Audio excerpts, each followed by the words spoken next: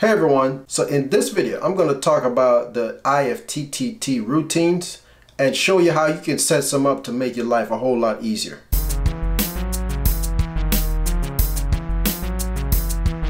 Okay, so if you haven't already done so, you need to go to your app store and download the Ifttt app. If you're new to Ifttt, then you just need to sign up for a new account. It is free, so it's not something you're paying for.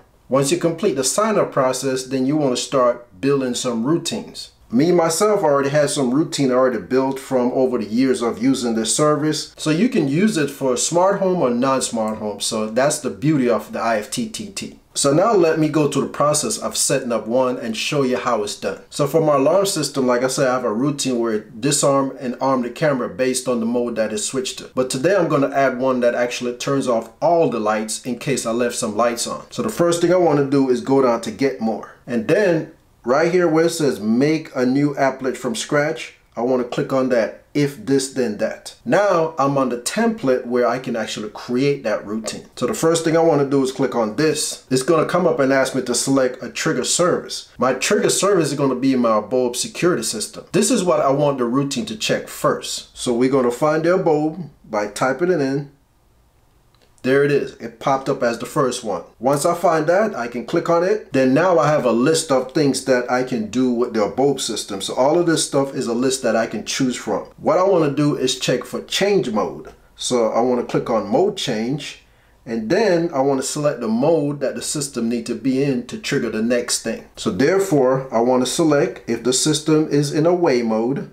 Then I want to click continue. Then now I have to choose that. Now I need to find my light system. The light system I'm using is made by Philips Hue. So all I need to do is find U.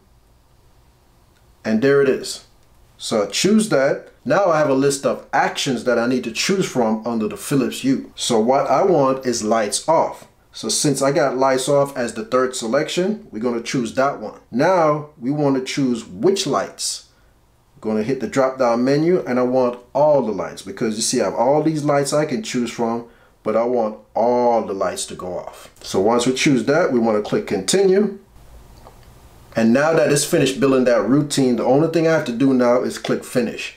I can choose to have the notification sent to me if I want to, but that's your choice. So then I can click finish and now that routine is completed and ready to run. So every time my alarm system is set to away mode, it's going to just turn off all the lights. How will I know? I can just easily go into my U app and check to see if there's any lights on and off. So it's that simple on how you build a routine.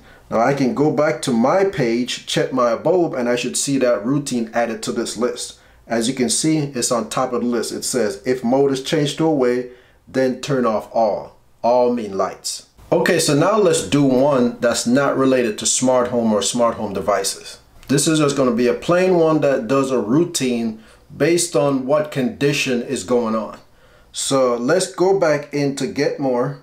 And this time we're going to base it on travel.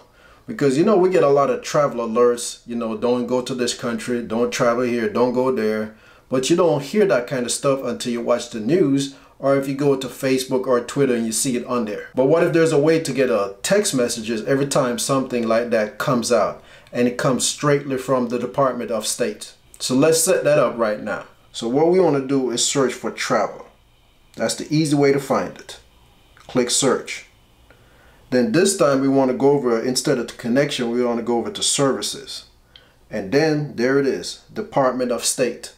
So we're going to click on Department of State and they already have some pre-routines already created. So all you have to do is find the one that you like and choose it and connect it to your account. So the first one said they will send you an email if there's a travel warning.